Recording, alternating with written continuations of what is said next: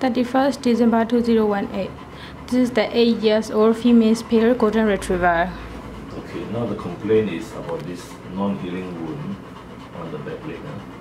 Now, actually, in April she came, the wound was much longer and was raw, so the dog had been licking it. So when the dog licks it, of course, it doesn't heal. But I noticed since she came in November for the pyometra, where there was a big discharge from here, and this part also was much swollen. Her blood test shows that there was a serious infection of the blood. You see the total white cell count is 36.5, which is extremely high. Normally it should be 6 to 17 for the total white cell count. That means there's a very serious infection, almost 2 times the maximum value of 17. 36 means that it's really a lot of bacterial infection. Now, to prove it, you look at the neutrophils. Neutrophils normally is 60 to 70%, but this one you can see is 93%. Now, when it's 93%, that means the body is producing a lot of neutrophils to fight the bacterial infection. Now, the bacterial infection is actually inside the birth tubes. The womb, the uterus, is full of pus. So there was discharge here, and the dog was really sick. And you look at the absolute number, is 33.98.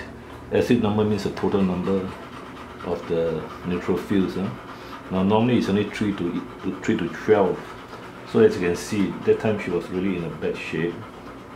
She was toxic with the bacterial infection on the blood. And at that time I saw the wound was actually quite long as well. It wasn't healing well. So the reason for that was because the dog had blood-borne bacterial infection, and so the body couldn't really fight the infected wound here, and also the uterus at the same time. So she was given treatment, antibiotics, and for some days, I think for 14 days, about 14 days. So actually, I'm surprised because definitely I remember this part was quite long. Correct. And then you can see this part actually is closing very well. So due to antibiotics, I would say, and the removal of the toxic blood, the body is able to fight the infection here, because this part has already been removed, the wound. How many days ago? See here, I already sprayed the dog. Even the stitches have disappeared. So stitches are here after I remove the stitches, but they are dissolvable. They can self-dissolve. I put in 2 stitches actually, and this will dissolve by itself. So the dog is very healthy now, 2 kilograms. Now, as far as this is concerned, I would say the owner can continue washing it, and I will apply a bandage here. Now there's another treatment, but which I don't need to use now. I inject the steroid in here, which I may do, and then I bandage up. Normally it will close, the wound will heal within 2 weeks.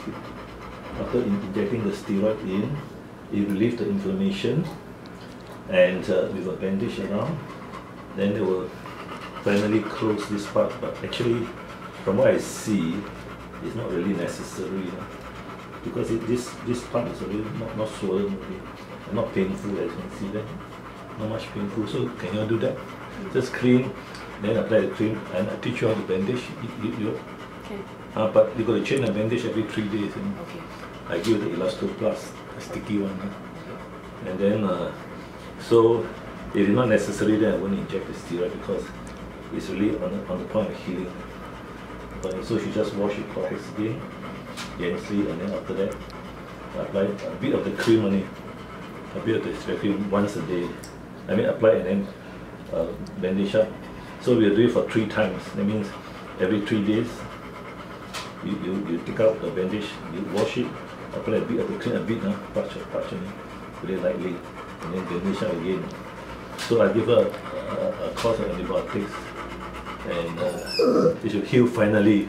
Since April, right, it was really very stressful to the owner. But the problem is that the dog really had an infection on the bloodstream. That's why it didn't heal well. You can just see the dog there. In fact, the owner wanted to do dental as well, but at that time I couldn't do it because the dog is quite old, and then this will be done later. But you can see the color is very good. Huh? You see pink color. Right? The dog has excellent appetite, right? Did you clean eyes or not?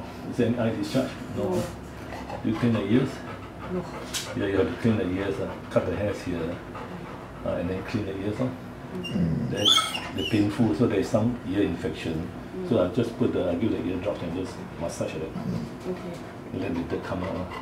And this type of old dog, if you maintain them well, they won't get blood-borne bacteria, which is called bacteraemia.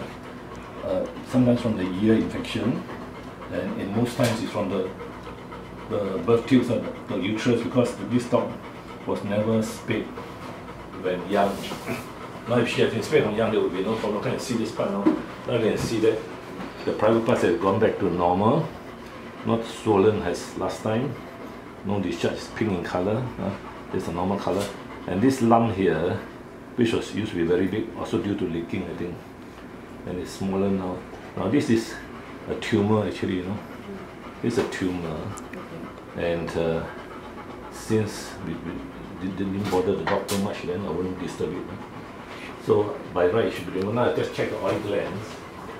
I check the oil glands for you, and see whether there's any inner sac infection or not. If no, then other than that, the dog should be quite healthy. Check here. Express the oil gland. No, this looks okay. That means she can discharge herself, the oil, so there's no infection. So it's very clean, there's no oil coming out. You can see the tail also not bitten. Now the tail very dirty, do you notice or not? Huh? You really got to apply the shampoo I give you. Rub, rub, rub. It's very dirty. You see? Also you rub, and then rinse off. Many things you have to maintain the coat. Yeah, I notice some part also infected. This dog goes to the garden, right? There you see. There's some infections here. Come this side now. You can see there. A lot actually. So that might explain why the dog is itchy. Because you all shave board, is it? When do you all shave? You shave all board? We don't shave all board. Who shave for you? My mom shave. Can she shave all board? She can. There's a lot of infection there. And this thing is very hard to wash with the hairs around. The best is a shave board. You want to talk to your mom? Yeah. Okay, stop.